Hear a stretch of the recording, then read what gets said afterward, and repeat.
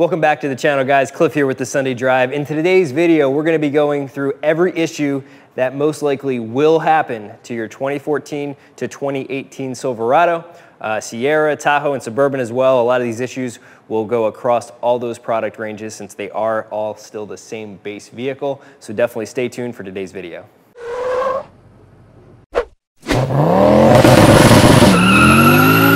All right, guys, so this is going to be part one of at least a two-part series. Depending on how many issues you guys leave down in the comments, it could extend out to more. But in today's video, we're going to be going over 12 common issues with the Chevy Silverado as well as its sister models from GM. Now, like I said, this is not all of the issues, but the issues in this video are ones that I've experienced. At least I've experienced most of them with this truck. So we're not only going to go over those issues, but how to fix them or prevent them from happening altogether. So down in the descriptions, we'll have links to videos either from our channel or other channels that show you how to prevent or correct the issues if they have occurred. And in the future, some of the issues that we haven't went over yet with this truck, we will make individual videos on those specific issues. But like I said, this will be part one. We'll be going through all the issues, 12 issues today. Leave any issues that you have experienced with your Silverado, Sierra, Tahoe, whatever, down in the comments. I'll go through those, and whatever issues seem to be the most prevalent or most common that you guys are experiencing, I will put into a following video and go through those. But without any further ado, let's go through the things that you can expect to go wrong or break on your Silverado. Now, the first issue we're gonna go through is inside this box. So let's get this opened up. And that is a torque converter. So if your vehicle came equipped with the 6L80 transmission, the torque converter has an abnormally high failure rate. The failure rate on these is pretty incredible. From being in a lot of the Facebook groups and forums, it seems like a lot of guys are experiencing failures with these as early as 70, 80,000 miles, and many are experiencing it before 120,000 miles. So while super early failure isn't too common, a lot of guys are having failure before 120,000 miles. So if you're towing a lot, and depending on how you're using the truck, it will probably wear this out faster. Unfortunately, while the 6L80 transmission seems to be a pretty good transmission overall, it doesn't have a lot of issues that the 8L90 transmission has, which I will get into next. The torque converters are extremely prone to failure. So I went ahead when I was doing the DOD delete and swapped mine out for a 6L90 torque converter. It does work, no issues with it at all, direct bolt on. However, those may still experience the same issues. Not 100% sure, so most likely when I'm around at 200, 220,000 miles, I'm probably gonna swap out for a billet one, but you might wanna save yourself $4,000 or $5,000 and proactively swap this out, especially if you're doing a lot of towing. Either go to a billet one, or you could try out the slightly stronger 6L90 torque converter to hopefully solve the problem. A transmission rebuild or replacement can be anywhere from $4,000 to $6,000 or so. So it's a lot of money, whereas swapping one of these out is just a few $100, especially if you can do it yourself. Rebuilding a transmission is not something I'm comfortable doing myself, so I'm hopefully gonna keep my transmission around for quite a while. Now, the reason that these may be failing is because of how hot the transmissions are getting. So GM actually just released the TSB recently, which we're gonna make a video on. Once that's done, I'll link it above. And basically, the TSB helps your transmission drop temperature. So I think it's changing a bypass valve or something like that to help the fluid flow better so that you're getting cooler temperatures in there. And a lot of guys are saying that's dropping their temps from 30 to 40 degrees. So that is definitely gonna prolong the life of your transmission as well as the torque converter. Heat kills transmissions, so the cooler you can keep your transmission, you do want it a little warm, but the cooler you can keep it, the better. And part of the reason it might be heating up a lot is because of the exhaust running right across the belly pan. If you've watched our video where we did the transmission fluid change on this, that exhaust is right in your way, and I'm sure that it's not helping your transmission temperatures. So that is definitely an issue to be aware of. If you're gonna be keeping your truck for a while, I would definitely suggest proactively changing this out somewhere between 80 and 120,000 miles when a lot of the failures that I'm seeing are occurring. Now, while we're on the topic of transmissions, as I hinted earlier, let's talk about the successor to the 6L80 transmission, the 8L90. So that is the 8-speed transmission that GM introduced, I believe, in 2016. So it is in some of the newer Silverados and sister trucks of the Silverado. And the issue that that transmission has is a lot of shuddering. Basically you'd experience a little bit of shake in the vehicle from the transmission. I haven't personally experienced it because I don't have any vehicles equipped with that transmission. The GM fix for that is doing a fluid flush, and sometimes that fixes the issue and sometimes it doesn't. What I've seen a lot of the guys on the forums recommend is doing a fluid change yourself, going to a better quality transmission fluid like AMSOIL. Even AMSOIL in the 6L80, a lot of the guys said that helps with a lot of the harsh shifting. Now truck transmissions, you kind of expect a little bit of a harsh shift. With towing and stuff, they're gonna shift a little bit differently than like a sports car. But a higher quality fluid in your transmission is always a good idea. So if you do have an 8L90 or a 6L80 or any transmission, I definitely recommend a high quality transmission fluid. I personally use AMSOIL. I've had a lot of success with it. I really like how the truck drives with it. So I would definitely recommend that or a similar quality transmission fluid.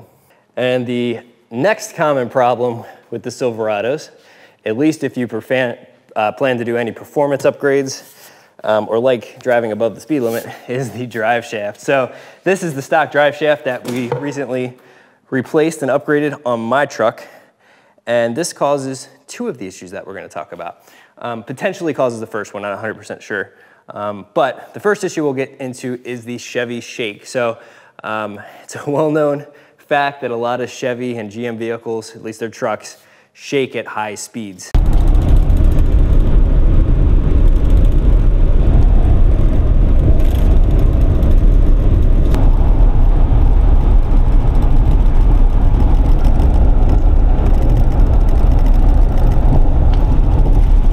Sometimes at very specific RPM ranges. And what a lot of guys believe is that it's because of the very long one-piece drive shaft. So at certain frequencies, these can resonate and cause the truck to shake. At least that's what the theory is. Haven't tested it out, but that might be a problem. So Chevy Shake is definitely an issue with these trucks. I have upgraded my drive shaft to a thicker one-piece drive shaft, and I definitely still have some shaking issues. So potentially a two-piece drive shaft could help correct that. I haven't tried that out, but if you have upgraded to a two-piece drive shaft and it's fixed your Chevy Shake, definitely let us know down in the comments. The next issue with the drive shaft is its speed limit. So from the factory, a lot of the Silverados, not all of them, some of the models aren't limited, but a lot of the Silverados are limited to 95 miles an hour. And the reason for that is because of this long drive shaft. It's pretty thin. I don't know if you can hear how tinny that sounds, but it's a very thin drive shaft, especially at the ends where it tapers down. And if you exceed 95 miles an hour, you might get lucky and be able to do it a few times. Maybe you get lucky and do it a lot of times, but eventually this drive shaft is going to split apart in the middle. A lot of videos of these splitting apart on dynos, at least it's documented that it's happened a lot of times. Most dyno shops won't even dyno Silverados if the drive shaft hasn't been upgraded because they're worried about the drive shafts exploding. So I went ahead and upgraded to a much thicker drive shaft. Same design, one piece, but it's the same thickness all the way through, and the sidewalls are way thicker than this one. So if you want to be able to dyno your truck in fourth gear, which was the main reason for me changing it up, you will want to make sure that you upgrade your drive shaft, preferably to a two-piece if you can, but a thicker one-piece should work as well. Now, one last thing I want to mention on the drive shaft before we go on to the next issue with the truck is that the company that we got it from has not actually speed tested this above 95 miles an hour. It's made for high horsepower builds. So don't take my word that it couldn't still fail. They did say they do plan to speed test it because they've had a lot of questions about that. But they also sell a two-piece drive shaft for a lot of the Silverado models, which might be a safer option if you do plan to like race your truck or something like that. They're gonna have it at high speeds often. Now, while we're on the topic of the drivetrain, let's talk about the power plant, the engine. So a lot of you guys are probably subscribed to this channel because of the DoD, Displacement on Demand, or AFM, Active Fuel Management series that we did on my truck. And that is honestly probably the biggest issue with these Silverados and a lot of the GM vehicles in general. So if you guys aren't familiar with it, GM has a technology where some of the lifters can collapse. In my specific engine, the L83, which is also similar to the 6.2 L86, mine's the 5.3, 4 of the cylinders can deactivate so that you save fuel economy when you're basically at low speeds or cruising on the highway. It'll turn 4 of those cylinders off. While this sounds awesome, and I wish it worked flawlessly because extra fuel economy is always nice, especially with gas prices right now, unfortunately, those lifters, because of their design, are prone to failure, which can, at worst, make some weird noises, or I guess at the least can make some weird noises come from your engine, and at the worst can actually destroy your motor. You know, bending valves, it can damage the camshaft, a lot of other things, and then you have metal flying around, and that's never a good idea to have metal flying around a motor where everything's finely lubricated. GM has had a lot of issues with this motor. Now, this generation, the L83, L86, does have a lot less issues than the previous AFM systems. I believe GM introduced this sometime between 2006, 2008, and those early systems had tons and tons of problems. It was similar design, similar concept, but they seem to get it better with this. Unfortunately, it still does fail a lot, so if you plan to keep your truck for a long time, especially past the warranty period, I definitely recommend doing a DoD delete, whether you do it yourself or hire a shop to do it. If you're keeping the truck within warranty, don't worry about it. Just GM will have to fix it if it fails. But once you're out of that warranty period, if you want it to keep going for a while, definitely recommend doing that upgrade.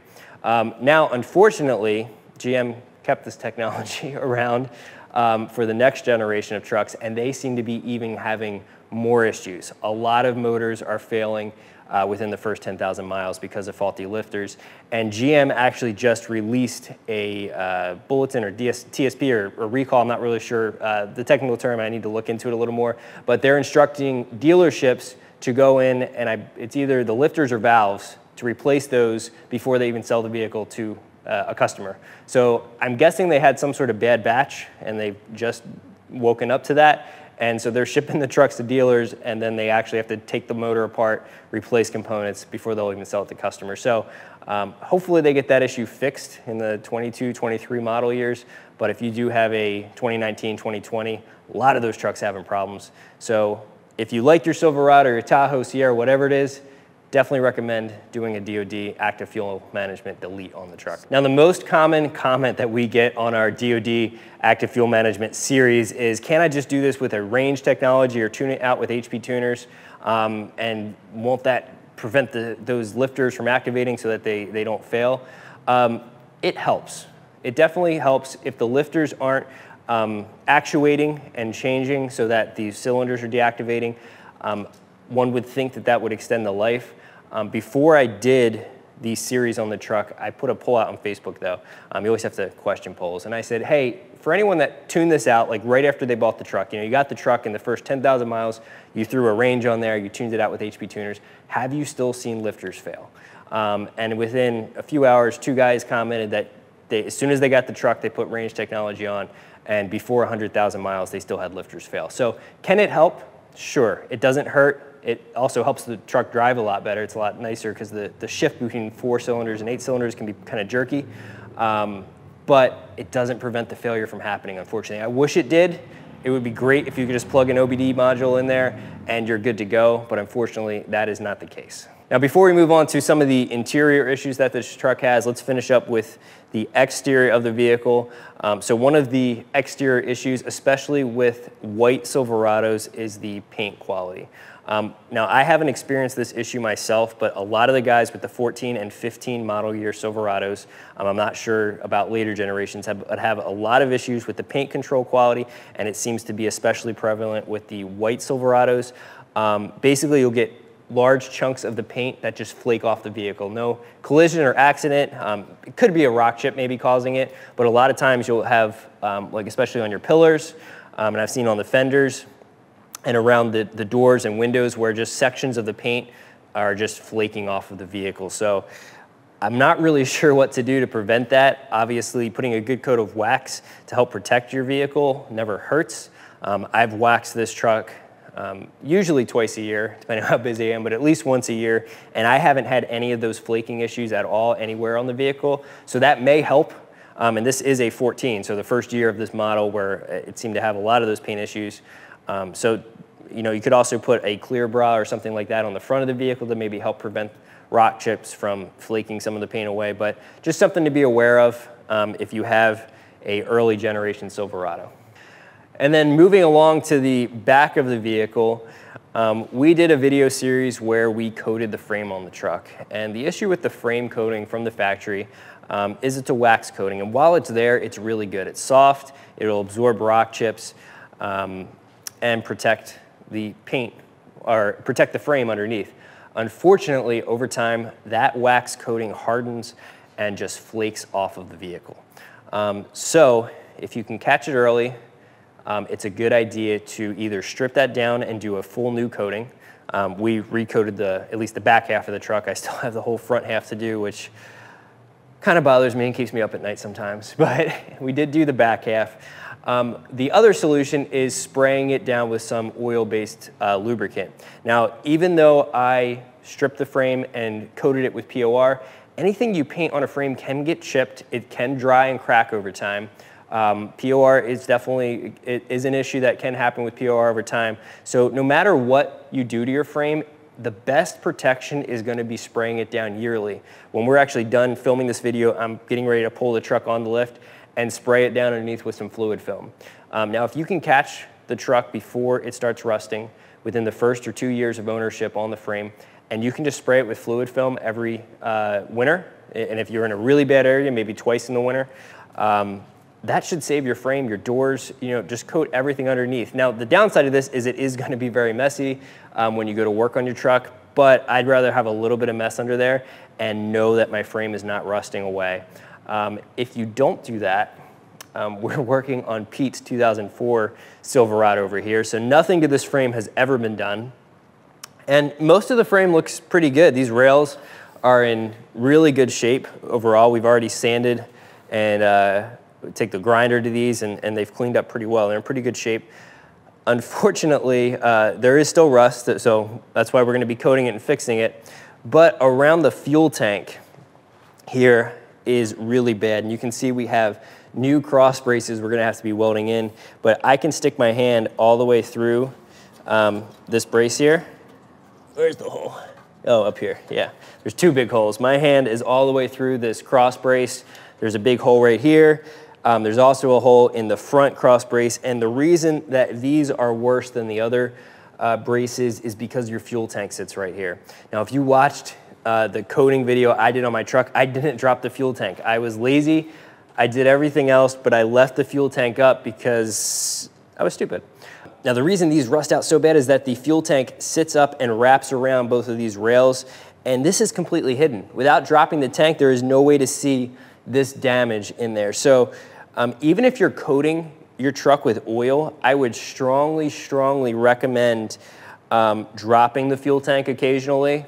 With the bed removed, it is super easy, and if you watched our video, removing the bed is not hard at all if you have a few buddies to help you lift it off. And then dropping the fuel tank is not hard either. I would definitely recommend doing that, even if you're coating with oil, because it's gonna be very hard to get oil down under here to protect that. And you really are gonna wanna get under there, wire brush it, repaint it, probably every 4 or 5 years if you live in an area that's really prone to salt, because it doesn't take long to eat through metal if there's salt sitting on it. Moving on to the interior of the truck, there are a few things that will go wrong. So I'll start off with a really easy, basic one, our dash rattles. So we have a video on this, but there are a lot of screws, especially under here, that get loose over time, and you'll have a very annoying rattle.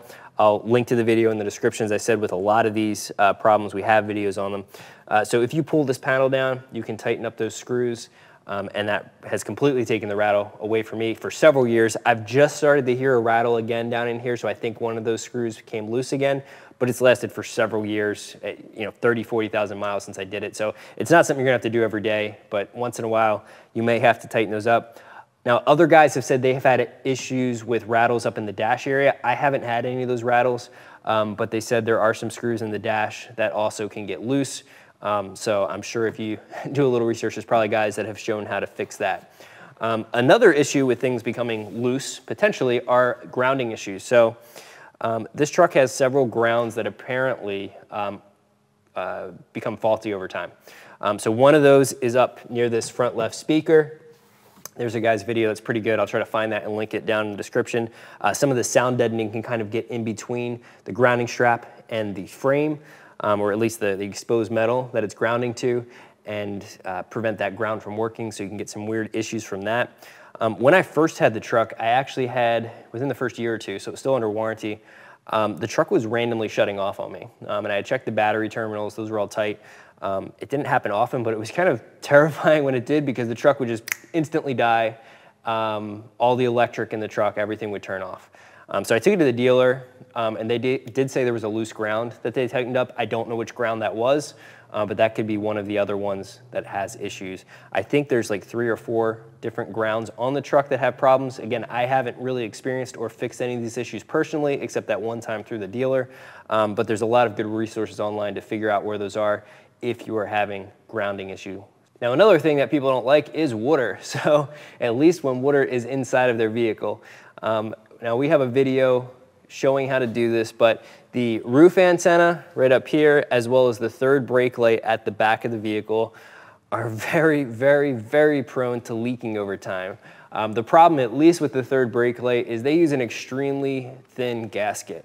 And as it dries out and ages, water is able to protrude through that third brake light. And while not catastrophic to the vehicle, it's a very good chance it's going to wreck your headliner, which is very hard to change, replace, and clean. So if you can prevent that from happening by either popping it off and putting a thicker gasket in there, which we linked to in the video on that third brake light, or you can just silicone around it. So what I chose to do was I took the third brake light off, and my solution might have been more of a permanent one, but I siliconed inside the brake light where a gasket would normally be, stuck it on there, and then I siliconed outside of the brake light. And I was able to do that because I'm running a headache rack that actually completely blocks my third brake light anyway. It has built-in lights. I really like this headache rack too. We'll have a link to this or a link to the video where we install it.